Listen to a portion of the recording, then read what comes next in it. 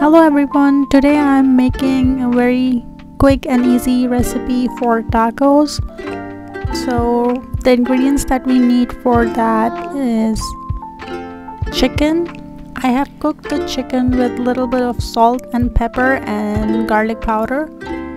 So there we have our shredded chicken. For vegetarian tacos, we could substitute the chicken with red or black beans, lettuce, and pico de gallo. It's a very easy and quick recipe. All you need is just 4 ingredients: cilantro, tomatoes without seed, onion, and jalapeno pepper. I'll squeeze some lime into it and a little bit of sea salt. And there you go, your pico de gallo is ready. And I have some corn. I have sauteed corn with salt and pepper. You could use plain corn if you like. And I have chili sauce and some mango sauce. You could use whichever sauce you like. Hard shell tacos I'm going to use, and some pickled jalapenos. And then I have sour cream. That's all the ingredients I'm using today. You could always choose different variety of ingredients if you like. So let's just start assembling the tacos. For protein, I'm using chicken. You could use red beans or black beans. So I am already using 1 protein. That's why I'm not using any additional protein into it.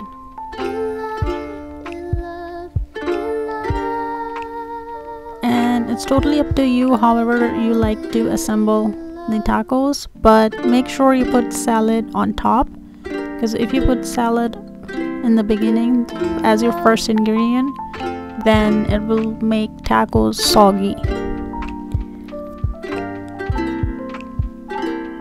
I really like the flavor of this mango sauce.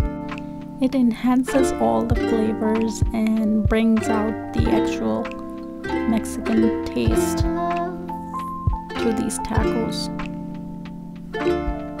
You could also use a little bit of shredded mozzarella cheese. I enjoy it even without cheese, so I'm not going to add it today. But you could always add it if you like cheese.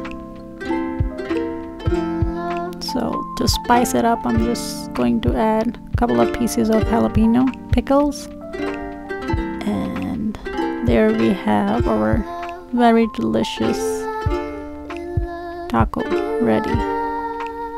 So colorful, so vibrant.